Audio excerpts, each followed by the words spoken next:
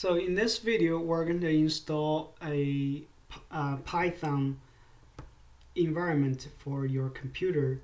So first of all, what we're going to install is called one of the Python distributor.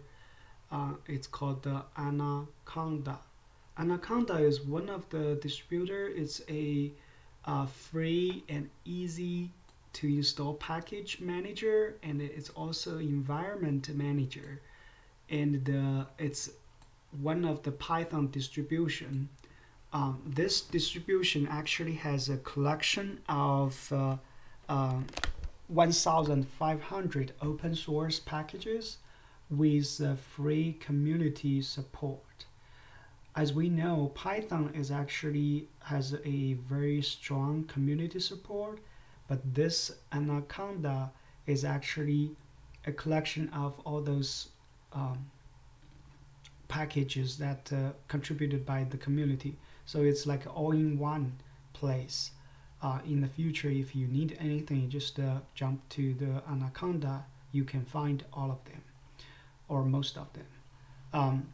So there are several different versions. What we're using is actually individual edition. We're not using the commercial version because this is a very costly, and individual edition will be good enough for the beginners. And here's the how do we install. If you click this triangle, and then you're going to see the very first one is called installation, and here is it says this free use and a distribution under terms of the EULA, and for operating system it can have Windows, Linux, Mac OS, and so that's why you see those distributions. So suppose I am using Windows machine, I can click this one, and then I can start to click download, and then I can follow all those instructions. Then I click next to click on installer, and then click next, and then read the license terms, and click I agree, and then install just me, and then select the destination of the folder, so which will be this figure you're gonna see. It's gonna cost roughly about 2 or 3 gigabytes. And then you have to choose whether to add the Anaconda to your path environment. Even here, the document says we recommend not adding Anaconda to the path environment variable. However, this is for like if you have many other software or Python related environment, then you probably don't want to add this Anaconda to your path environment variable.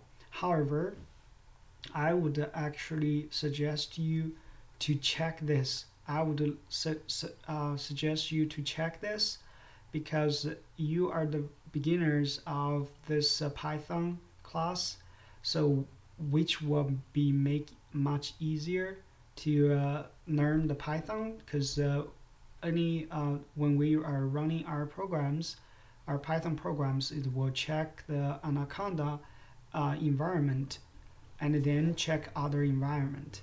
So it's going to be a lot easier. It's going to be definitely recommended. So check this one instead of following the instruction in the official documents. So please check this. So next step is whether register the Anaconda to your default Python. Again, I want to suggest you to go ahead and install that, to register that as your default path Python, and then click the install button, and then click next, and then install the PyCharm as well. We want to install the PyCharm just in case in the future if you want to do the programming, especially our projects in a script mode. You can do this. You can use the PyCharm. So PyCharm is suggested. If you if you do, you click next, otherwise you click cancel, right? Or and oh, if you or to install Anaconda without the PyCharm, click next.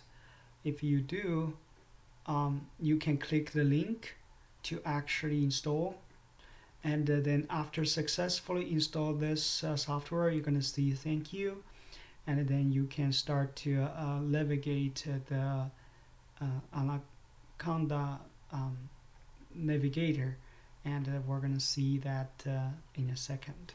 So let's do first thing first. Let's go ahead and download this software, and once you click here, you're gonna find the download button is right here. Click download button. It's gonna bring you down the button, and it's ask you to find the installer. There are 3 types of installer: Windows, Mac OS, or Linux. We're going to use Windows 64-bits. You can use other distributions. Click this one, and then you're going to see this this software. I've already installed it. I've already downloaded, so I probably just go ahead install my software.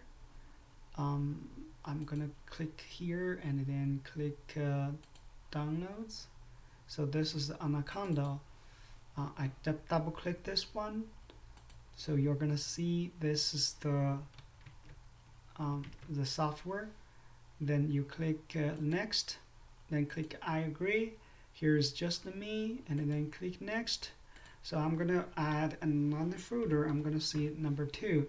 It's click next, and then it asks you to add this environment.